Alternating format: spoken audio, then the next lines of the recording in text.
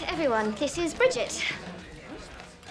Bridge, this is Hugo and Jane, and obviously you know Cosmo and Woney. Hi, Bridge. This is Alistair and Henrietta. Hello. Julia and Michael. Hey. Joanne and Paul. Hello. And Jeremy's partners from Chambers. This is Natasha Glenville and Mark Darcy.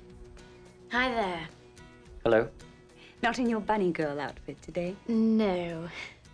We bunnies only wear our tails on very special occasions. Right, Bea, sit yourself down. Right.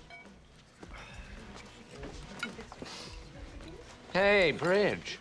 How's your love life? Oh. Still going out with that publishing chappie? No.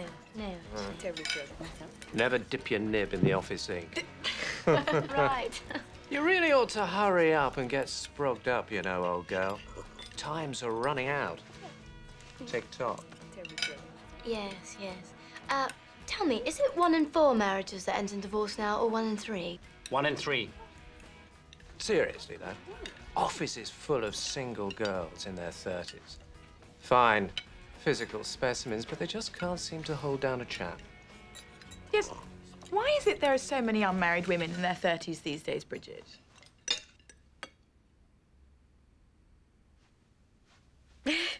Well, I don't know.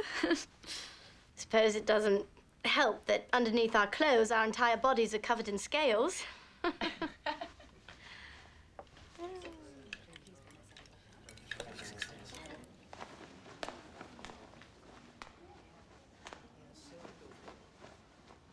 I very much enjoyed your Lewisham fire report, by the way. Thank you.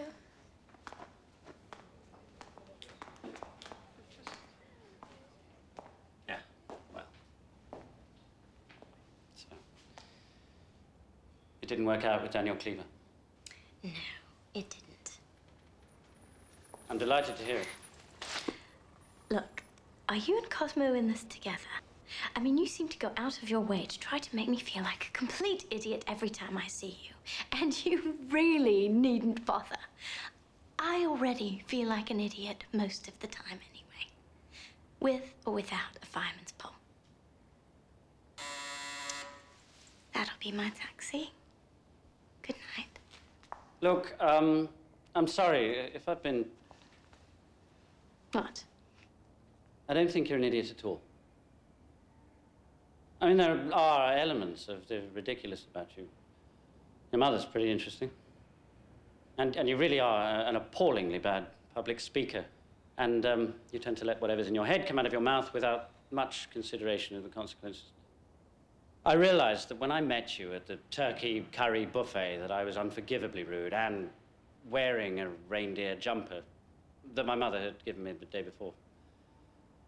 But the thing is, what I'm trying to say very inarticulately is that, in fact, perhaps despite appearances, I like you very much. Apart from the smoking and the drinking and the vulgar mother and the verbal diarrhea. No, I like you very much, just as you are. Mark, we really are making progress on the case in here. Jeremy's had the most brilliant idea. Right.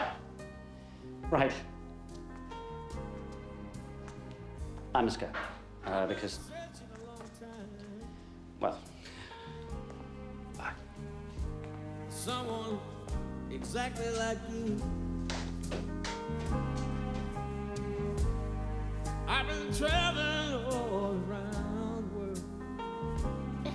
Just as you are. Waiting for you. Not thinner, not cleverer, not with slightly bigger breasts and slightly smaller nose. Make it all worthwhile.